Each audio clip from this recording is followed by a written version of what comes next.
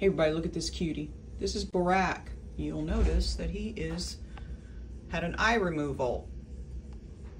Borak came to us after being found in a ditch by one of the neighbors of our rescue.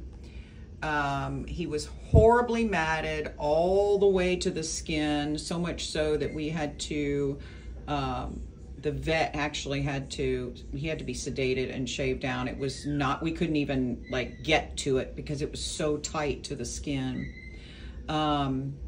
He also had a very significant eye ulcer on his right eye that we tried treating.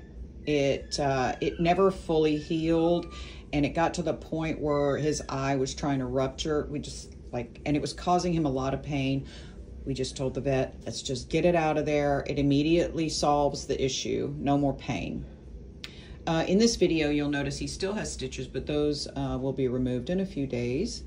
We did post him a while back, and he's had no interest, but then the eye issue became pretty much a factor we needed to address, and so that's taken care of. He is heartworm negative. He's neutered. He is the sweetest boy. He gets along with everyone.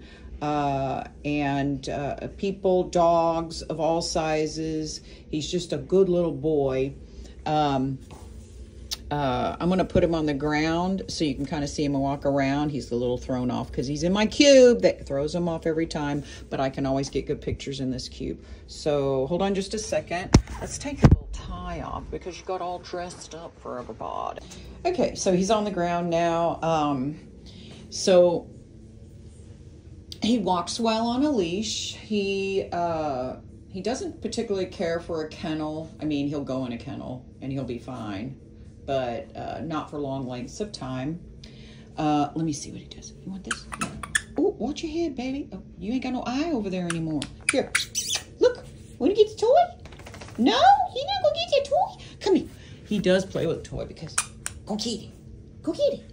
He says, no, I'm too interested in what dog has been in here earlier. So if you're interested in Borak, he is ready to go. He had to do a tinkle. He is sweet, ready, and just awesome. All right, we'll talk to you later. Bye.